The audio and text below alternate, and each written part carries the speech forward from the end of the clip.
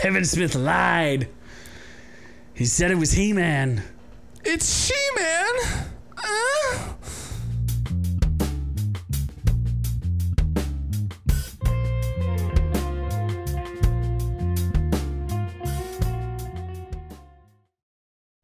That's right. It seems like our I wouldn't call them friends yet, but the people over at Clownfish TV were right from the beginning when they got a leak that said that this is basically Teela's show. If you know anything about He-Man and the Masters of the Universe, this show is just Masters of the Universe Revelation, and Kevin Smith, the auteur, has been caught lying. And we have proof. Get ready for some scissoring action. So much scissors. Oh, yeah. So we're going to look at this here. Oh, my God. We're going to read. Yes. Some hard These are some of the reviews that have come up, and we're going to show you the Rotten Tomatoes score in a second. But this sums up pretty much what people are seeing. We're going to hit some hard-hitting Rotten Tomatoes reviews. Oh, my God. Blow that up. I can't read that shit. You can't read Vucam? I got it. So Vucam, as I like to call him. Vucam. The story is basic. The woman feels betrayed because the guy she friend zone leaves her to selfishly die.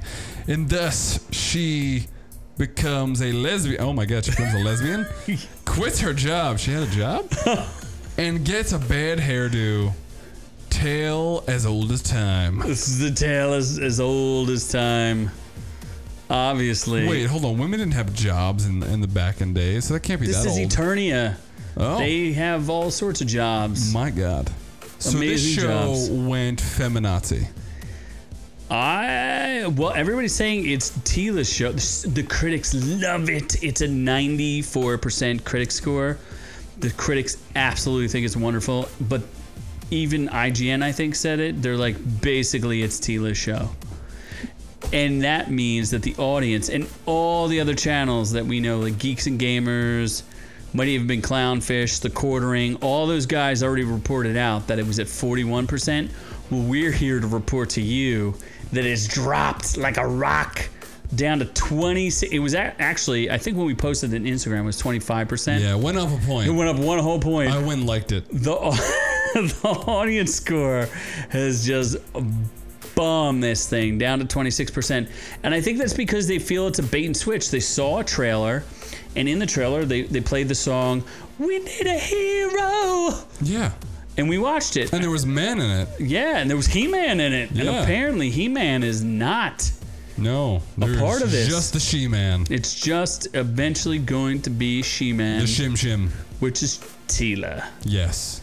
Do you know anything about He-Man? I don't. He is a man, and he has a sword. And he says, I have the power. And he goes to Castle Grayskull. And stabs Skeletor in the butt. I don't think that's what he does. What does Skeletor want? Like, what's his goal? World domination. Oh my God, Chris Wood is He-Man? Yeah, whoever Chris Wood is. That man is super gay, but he's married to my God, Melissa what? Benoist. Supergirl. Okay, well, it looks like, let's go here. We are going to, looks like Bounding Into Comics has Kevin Smith's Masters of the Universe is getting review bombed on Rotten Tomatoes. Highly, even they are not quite where we are reporting this. It has dropped like a rock, as we said. It's at 97%. It's actually 94%. And a stunningly bad score of 38%. We have it at 26%. We're following the story very closely. Dude bros are mad. They're being pissy about He-Man. Is He-Man even a good show? Like, why are the original He-Man? I don't know. A lot of people bought the toys, and that's what they want to do, and that's where they're saying that He-Man is not actually in He-Man. It's just Teela. And Teela was in the older shows? Wow. Somebody's review says it's the equivalent of Spider-Man Aunt May movie. Oh my God. Oh my God. Oh my God. They hate women. Wow. This is going to be, imagine if this was the first Spider-Man movie, and this is a quote, and it was going to be about Aunt May and her quest to find a new Uncle Ben, while Peter Parker is weak nerd most of the movie, and we barely see the villain and hero battle. So you barely get to see Skeletor or He-Man. They said the property is used as a big Trojan horse sneak in a Teela series. Wow. That is brutal. Oh my God. So Kevin Wow, Smith wow, is wow, a wow, wow. sellout piece of shit. He's a cuck. He should have died of a heart attack years ago. Wow. Instead of like cucking up, like He-Man better- is the most masculine of men, and somehow he managed to demasculize a man. He would have beat the shit. He would have Chris Brown Teela. I mean, people are only like, that's the whole reason to see He-Man and the Masters of the Universe, is to see He-Man do awesome things. Love it. Like They're sex. like, oh, this review is like, I know bait and switch is an oft overused phrase when it comes to casual critiquing of media, but seriously, if there was ever a reboot deserving of the criticism, it's this show. If I could rate this show 0 stars, I would. Wow. So basically, the only people that like the show are woke, stupid bitches. It would appear so. I feel like IGN, they liked it. Well, IGN's woke, stupid bitches. Yes, they are. Yeah. Imagine if your He-Man toy, you were like super excited to go out and buy your brand new He-Man toy with Battle Cat, and instead of getting He-Man, they were like, no, we want you to buy Teela and not Battle Cat. I'd just be like, Just fuck. Teela. I'd be like, fuck this, I'm getting Thundercats. Snurf. Snurf's the best. Oh, you know they're going to ruin that next. Like, oh, don't do that. Oh, no. Then I'll be pissed. I don't give a shit about He-Man. Don't ruin Thundercats. And what's interesting, it was born out of, the massively successful Mattel toy line and ran for 130 episodes. Holy cow. That's a lot of episodes.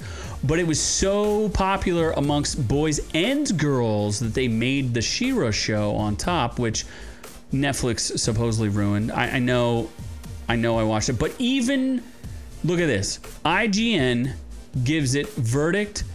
They're like, they say it's awesome. Superbly flips the script on the mythos and characters. And then, do they give it a rating? Nah, it doesn't look like it. No, but even here, they say basically this is Teela's show. And IGN loved it. They just love women. Wow. Because if they don't, they're misogynistic. Yeah, but only women that look like men. They don't like Teela. I had a Teela action figure. She was very slender and very attractive with large bosoms. And this one's very thick. Oh my gosh. And She's muscular. And she has like the typical shaved one head side. Oh, remember that review was like they gave yeah. Teela a bad haircut? Yep.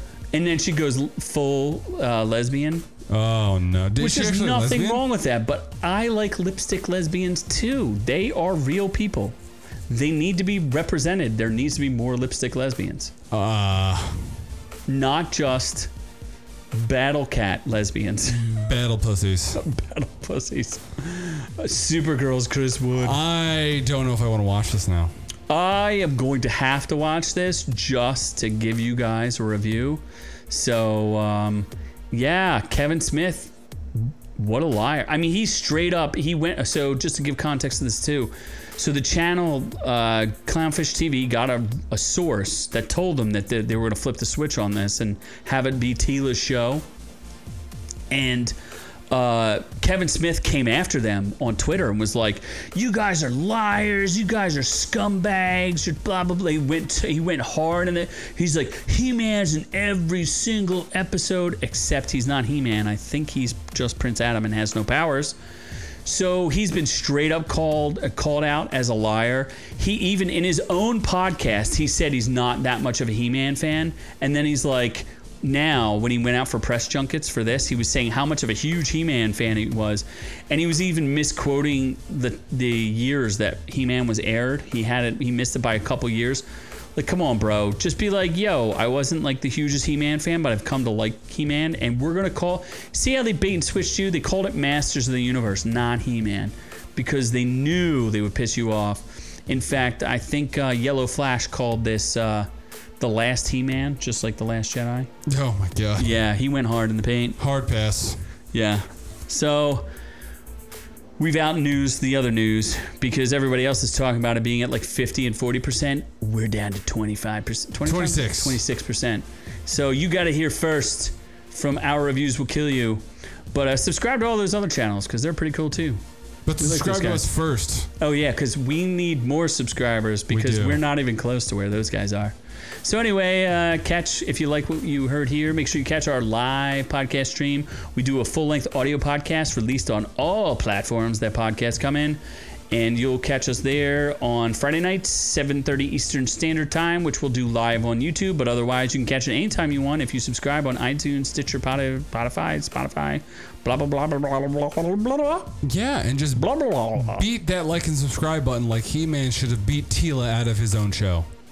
Absolutely. Yeah. And then share said beating with all of your friends. Mm-hmm. Because it would be like Chris Brown sharing Rihanna with all his friends. It would be.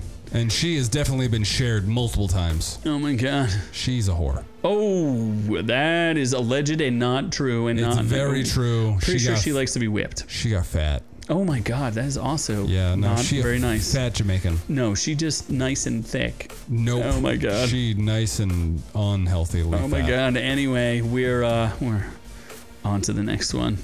Bigot.